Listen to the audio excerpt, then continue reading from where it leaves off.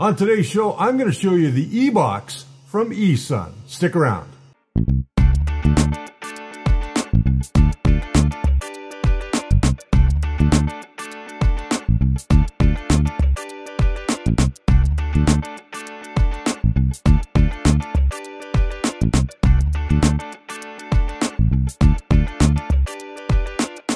Hey, welcome to The First Layer. My name's Richard Cleveland. I'm your host here twice a week, every Wednesday and Saturday. Every Saturday night we do a live stream so we can get in touch with you guys and answer your most pressing questions about 3D printing. So, what is The First Layer? If this is your first time here, we are a show that explores the world of 3D printing through reviews, how-tos, tips and tricks, and all the stuff that you need to know about your 3D printing or 3D printer. Today's no different. We've got the eBox from eSun. What is the eBox? Well, it is a filament dryer and filament weigher. So not only does it weigh your filament, but it also dries your filament in case you're in a more humid climate, for instance. You might want to use one of these dry boxes. Now, a lot of people have made dry boxes and put in little things like these desiccant packs. And we'll just cut over and I'll show you what a desiccant pack looks like. There we go. There's a little desiccant pack. And this is the eBox. We've got some filament loaded into it. I'm going to show you how things work with this machine. So first and foremost, I'm going to pull out the existing filament. And I'm just going to put it up here on my roll. And just leave it out of sight for a moment. Now I'm going to probably be in a little bit of shadow, but what the eBox is inside there is a heater. And if I tilt it up, I can kind of show that to you. You can see that there's a little heating pad down there below the main cradle. Now the main cradle holds your spool of filament, of course. It's good for 1 kilogram rolls. You can see there's a space there in the back. How well you can see that. There we go. You see there's a space there in the back. And that's where your desiccant pack goes. Now, everybody gets a desiccant pack with their filament, or they should. And that is going to go right back there. So it's just going to sit behind the little fan that's there. And then what you're going to do is you're going to turn on the machine with nothing in it. So let's go ahead and hit that power button, which is right there. Let's get that more into our shot. And you can see right now it is registering anywhere from 2 to 3 grams. Now we know that that's wrong because it shouldn't be bouncing between 2 or 3 grams because we've got nothing in it. Even if we take out that desiccant pack, you can see we're still bouncing in around that. So we have to do some calibration. So we're going to drop the desiccant pack back inside the machine. And what we want to do is we want to, and I don't know how well this is going to be picked up by the camera, but we want to make sure that we go over to the WOC mode. And you can see that the WOC mode is set to 220. Now, in order to set, this is the default weight of an empty spool from eSun.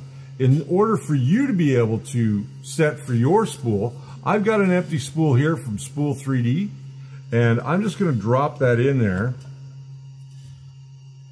And I'm going to take this, well actually before I drop it in there, I should have actually made that go all the way down to 0.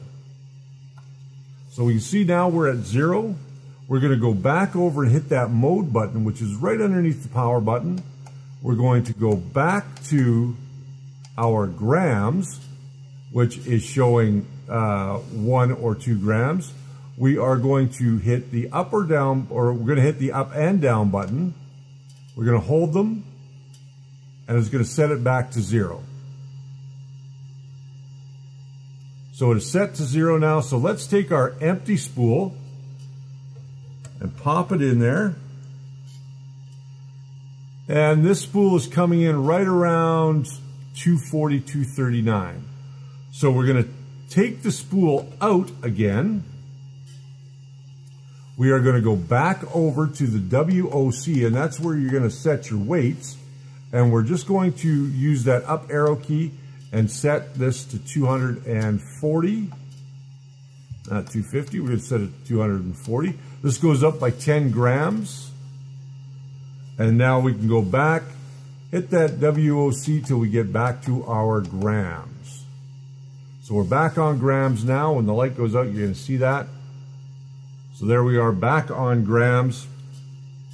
So when we put that in there, it's registering as 7 grams, 6 grams, 7 grams.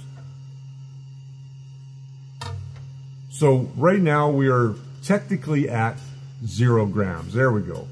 Now for some reason this doesn't quite get all the way down to where it's supposed to go, but the next thing I want to show you is by going over to, let's just hit both of these buttons again.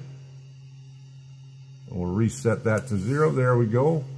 All right, we're going to go back over to our other mode, which is our time mode. And by pressing the up or down arrow key, we can set this for drying our filament. Now, there are 5 different modes on here. And if I look in the back of the book here, we know that the number 1, if we go to 1, that is for PLA. Number 2 is for ABS and PETG. Number 3 is for PVA. 4 is for nylon and polycarbonate. So we're going to leave it on 1. We're going to grab our filament. We are going to just drop it into the machine. And we'll put in the, line this up so it sits in there just right. There we go. Now we'll close the lid. And we'll go back to our grams mode.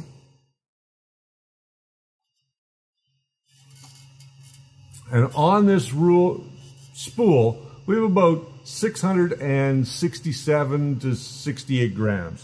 I'm going to split the difference and say it's 667 grams. Now, we've got something on our build plate right now. We're going to take that off.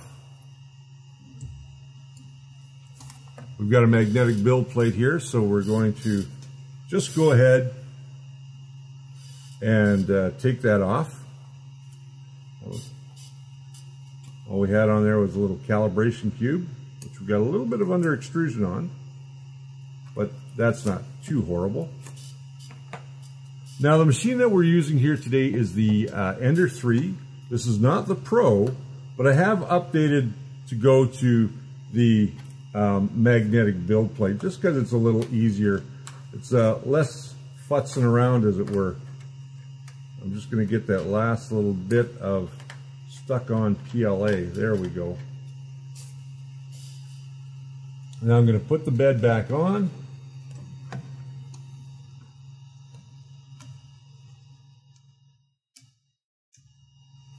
There we are. It's found its center. And now I'm going to start a calibration cube. And we're going to watch the numbers on the particular unit go down. So we'll go to print. And we'll just do that XYZ calibration cube. We'll let everything heat up. And then we will get a look at what's going on with the filament. So as our printer heats up, you can see that we're bouncing between 668 and 670. So we're kind of right on the cusp of that 668, 669, 670, which is pretty accurate. Within a gram or so, that's not too bad. And now this calibration cube is not going to use a lot of material, but it will use some. It comes with the Bowden tube. It comes with its own power supply. And it does come with this little flexible rubber connector that can help to seal off any air that might want to infiltrate inside your box. Now we have the fan on. We've got some desiccant in there. And we are going to let this get started. We will have a look. We're at roughly around 668. We're going to turn this little camera so we can watch the print being done. And we'll come back after that print is finished.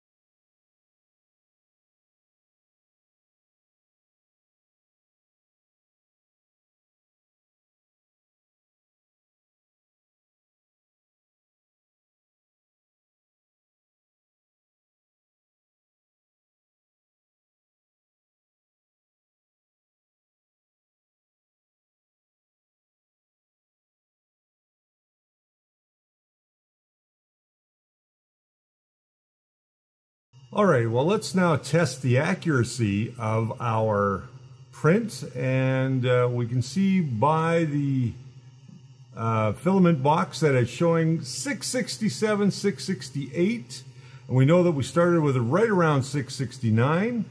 So let's see how much plastic we actually used. I'm just going to go ahead and take off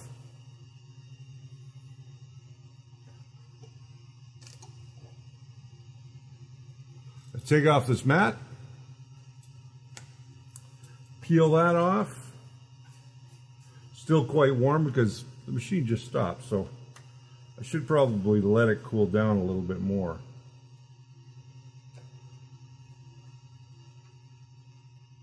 Yeah, I think I probably should.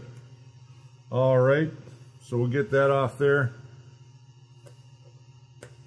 Now, of course, we're going to have some waste. We always do.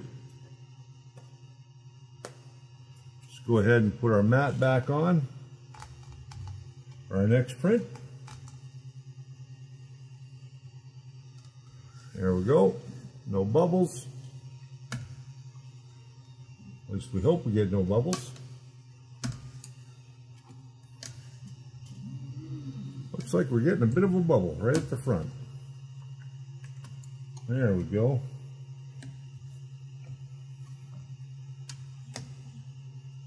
There we are. All right, so we got that done. Now, we know that our dry box was about 669, so I'm gonna turn on my little scale here, which is set to grams. Just kind of move that out of the way.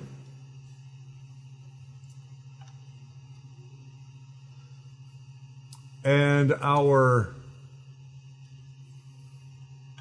cube is reading about 3 grams. So there we go.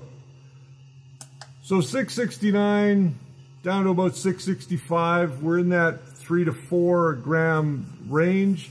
I think we did okay. Putting together this dry box is fairly straightforward and fairly easy. It does come with a great set of instructions. It retails for right around 120 bucks. So it is a little on the higher end in terms of the cost of this particular unit, but is it something that I would use myself?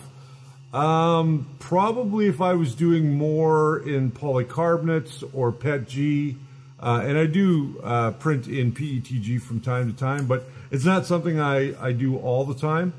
So 1 or 2 of these boxes in my arsenal down the road might work. Probably I would only get 1 just because I don't do too many prints with, you know, that type of material. So I'd probably only get 1, especially if I was printing nylon, but I need an enclosure for that anyway, which my duplicator 6 in the background there will do nylon just fine. Now, is it accurate? For the most part, I would say it is. We got a 3 gram cube and we saw that, so we're not too bad. I think it's well worth having. At least 1 in your arsenal would be definitely worth it. At $120 to $125 Canadian, might be a little bit high. But it's for those guys that are always printing and they're printing with different materials. It's not for everybody. I would certainly look into getting one for myself, though, and I think I just might.